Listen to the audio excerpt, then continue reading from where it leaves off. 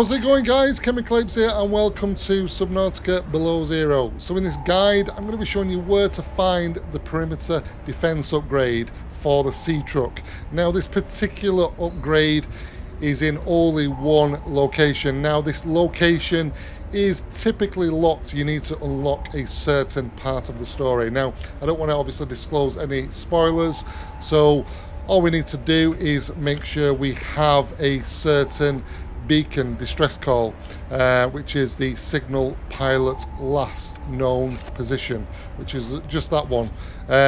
Make sure you've got that. If you haven't, then you may want to check out the Delta Island, which will hopefully trigger that. Once you've got that, guys, you just want to head there, which we'll do now. Now what you'll need for this is depth module Mark II.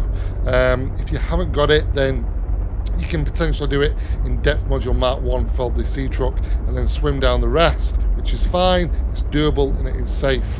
Okay, let's go. Okay, so once you start approaching the last known position of the pilot, you should start entering the lily pads biome. Lots of squid sharks around this location, but you should be good in your Seatruck. The worst that they can do is disable it with the EMP. And as I said, guys, just go to this. You've got to have this beacon though.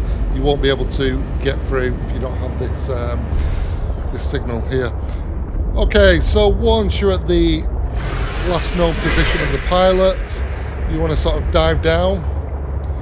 Just dive right down onto this first shelf.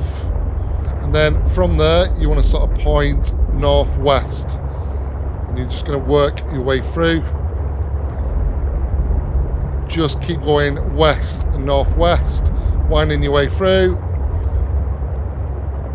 And very soon, you should start seeing some stick lights, which I believe we can see in the distance. And there we go, there's our first one. And what you want to do, guys, is just follow the stick light, or the stick light path, should I say. Just follow it down. It should go down to around about 380 meters. If you've got depth module Mark 1, you can get out here, you will be safe, and you can swim the rest in the sea glider. Just make sure you've got a decent tank, oxygen tank. High capacity will do, ultra is even better. Okay, guys, this is it. This is where we need to be, and then we're going to effectively get out.